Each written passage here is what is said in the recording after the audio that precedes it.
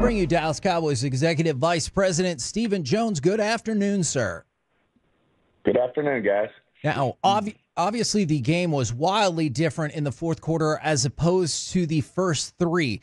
Do you get the sense that that's going to be the case for most of the season, or do you see the fourth quarter as this is the team we can be versus the first three quarters is maybe where we're at right now? Well, hopefully, you obviously we believe that our team can play like we played in the fourth quarter consistently. That's what we got to get to. We've been through, a rough patch there for 7 quarters and haven't played well, and especially, the defensive side of the ball. But some of that comes with a new scheme, a new coordinator, and obviously we got off to a good start in Cleveland, but we played 2 really good football teams that run the ball really well, and certainly is something where we've got to continue to improve if we want to be the team we want to be. Jerry said last night he likes the personnel of this team. I'm guessing you do as well. How long do you usually go into a season before you might revisit that? I'm sure 3 games is too soon, but where would you get in the season where you'd be like, maybe we're off about this? No, I think the biggest thing is obviously people want to point at, and I'll go right to it, our running game.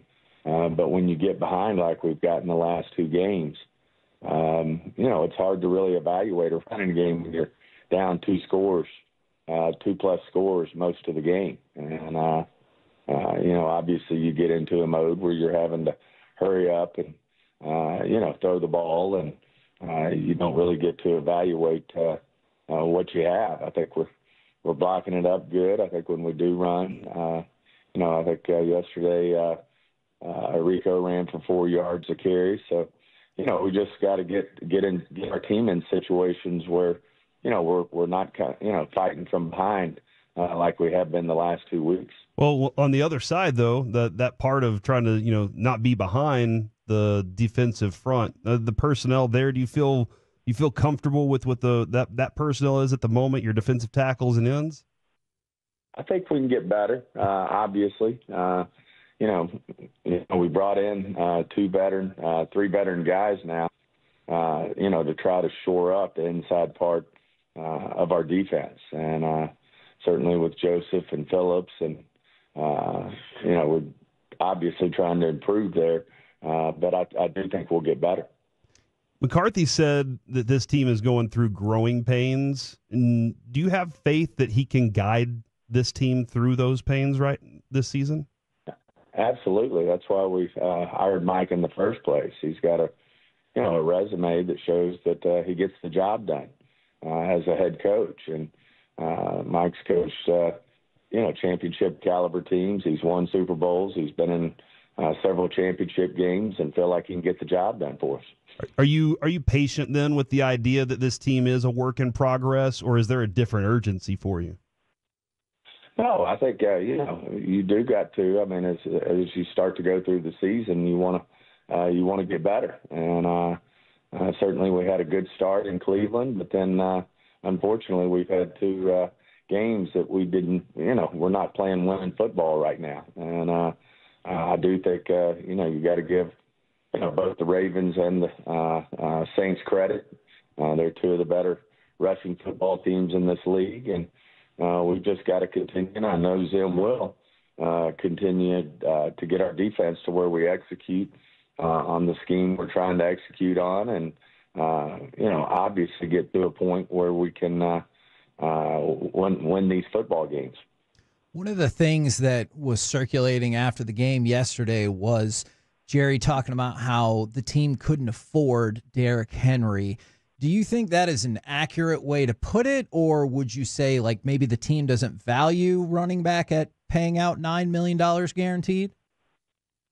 No, I think, at the end of the day, and you saw what we ended up having to pay Dak and CD, and obviously we're wanting to get Micah under contract long term. Could you afford him for the year and then have a major cap hit that you wouldn't be able to sign somebody like Micah? So yeah, you've got to pick and choose where you're gonna emphasize and where you're gonna put your cap resources. And certainly we've done that with Dak and CD and Zach Martin, and obviously on the other side of the ball, Diggs. And, you can only pay so many of those guys, and it's real. I know everybody wants to say, well, you could push something out, but at some point as you push out, you're going to have to then make a hard decision on somebody like a Micah. And, I guess to some degree you're accurate. Yes, we're going to emphasize probably pass rushers and the guys up front, the guys who make plays outside with CD, the guys who get the ball like the corners like Diggs.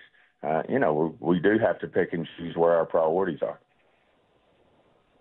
On the sideline, Micah was going back and forth a little with DeMarcus. CD's going back and forth a little with Dak.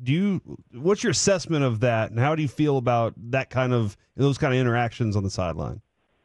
I think that's part of it. I mean, these are competitive guys.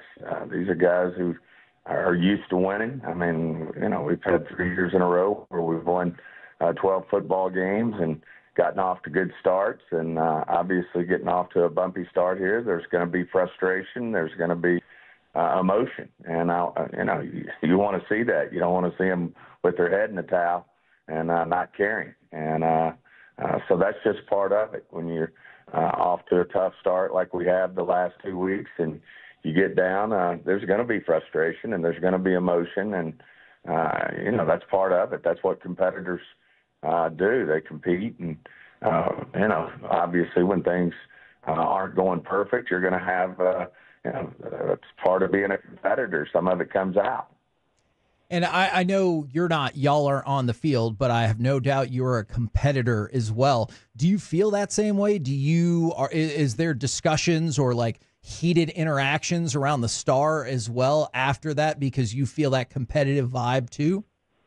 Oh, absolutely. You can imagine. I mean, I'm sure picture paints 1,000 words when that camera flashes up to Jerry, and it's definitely something that is very competitive inside of us. And obviously we've had a lot of good things happen for this franchise, but the one thing that hadn't happened, and certainly there's a spur or a thorn in Jerry's heel, if you will, is, not being able to win a championship in such a long period of time. And no one wants to win, I can assure you, more than Jerry and myself. And, everybody's out there competing right now. Obviously, this is we're going through a rough patch as we convert to a new defensive scheme and coordinator. And we just got to continue to go to work every day. I think our team's made up of the right kind of guys. I think they're going to compete their ass off, if you will. And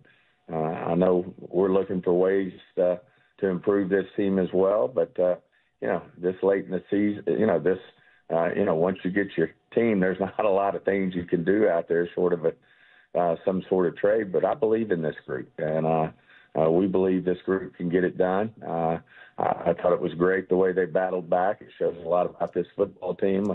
You see a lot of teams that just go ahead and mail it in when you're having that type of day through 3 quarters. And I thought our guys battled back, showed the right type of mental toughness to compete.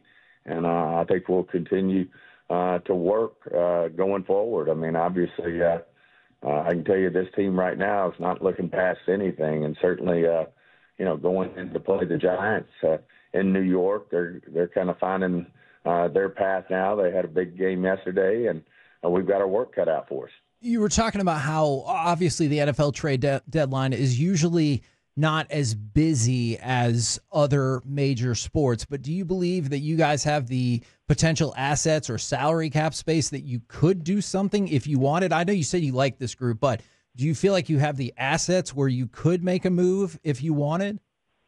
Every situation's different, and it's just could we take advantage of an opportunity if we felt like the situation that was there? Absolutely, we can.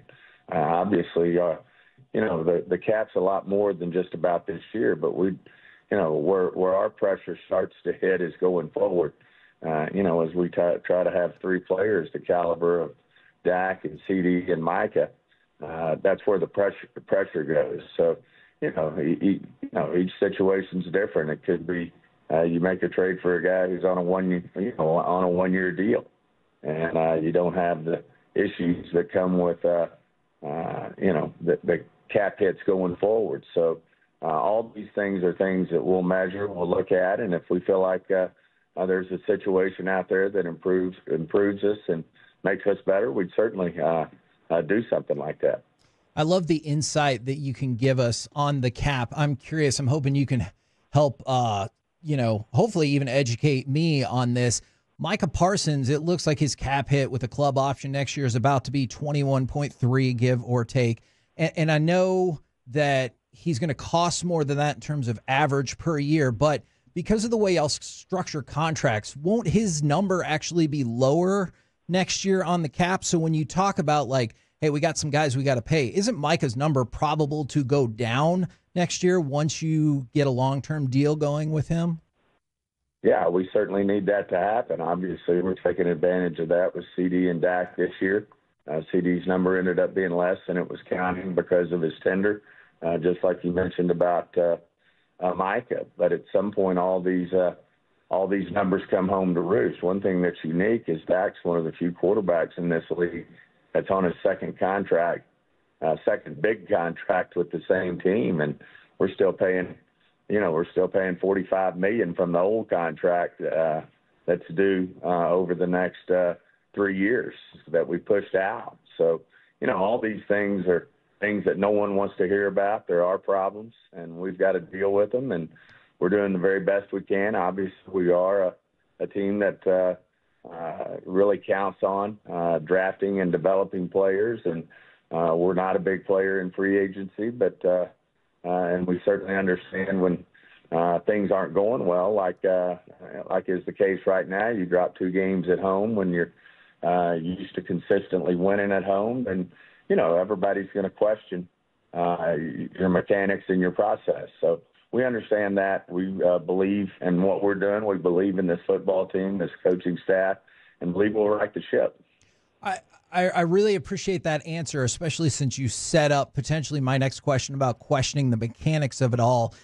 You talk a lot about how the Cowboys have won 12 regular season games 3 straight years, while also you're trying to correct your cap problems. If you feel like you're that close, would you not maybe kind of burn future years of the cap a little bit more, thinking, hey, we keep winning 12 games, we keep being in the playoffs, why not kind of like actually push all in with the cap and maybe risk those next couple of years?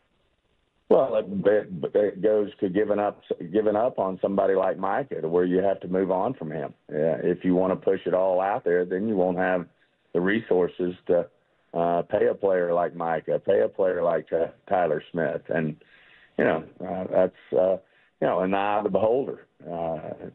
Totally understand what you're saying in terms of pushing it all out, but at some point you do pay the price, and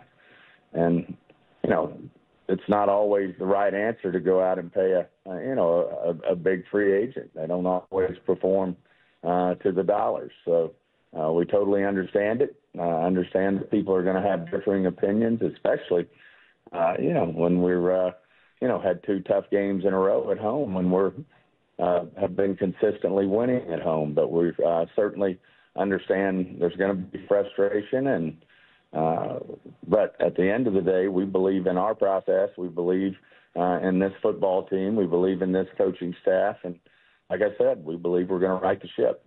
Appreciate the time, good sir, especially the insight on the cap stuff. Thank you very much. Thank you, guys.